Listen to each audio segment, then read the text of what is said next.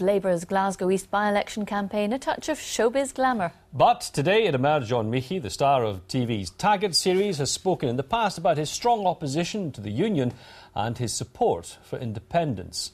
With the latest from the campaign, here's Tim Reid.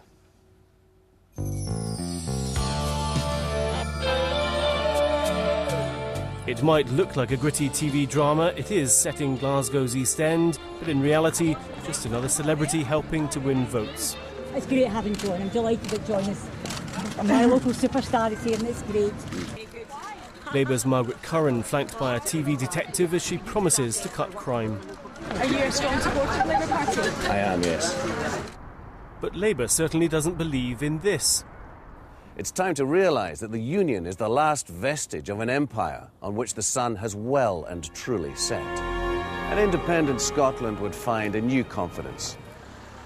So Margaret Curran is out on the campaign trail again today. She has been all the way through the campaign, but there's no sign today of the man she calls her superstar, nor is there any idea whether he will return to the campaign trail to be next to Margaret Curran. Well, what John did tell me in a conversation was to say his views have been misrepresented in the past. Comments that he has made, some people assumed meant that he was supporting the SNP. He's supporting Labour, he's supporting me in this election, and that's what's important. It's rather overshadowed Labour's campaign today. What's this stuff you've got lined up for us next? Speaking of grafting. Whilst rivals, out with some actors of their own, claim it's another gaffe. I think the Labour campaign here is, well, accident prone, let's put it that way. But, I welcome all support for independence. Well, I think Labour's campaign has been incoherent and it's got very curious bedfellows, and I have to say I think its campaign is just descending into complete disarray. This actor's obviously not committed to the Labour Party cause and is just doing them a favour. It shows that they're in disarray in Scotland. So, has the actor's script changed? He's been unavailable today, but Labour is certain he's supporting them.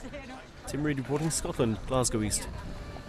And for a full list of candidates in the Glasgow East by-election, go to bbc.co.uk/Scotland News. And later, Newsnight Scotland will be hosting a by-election hustings. Here's Glenn Campbell to tell us some more.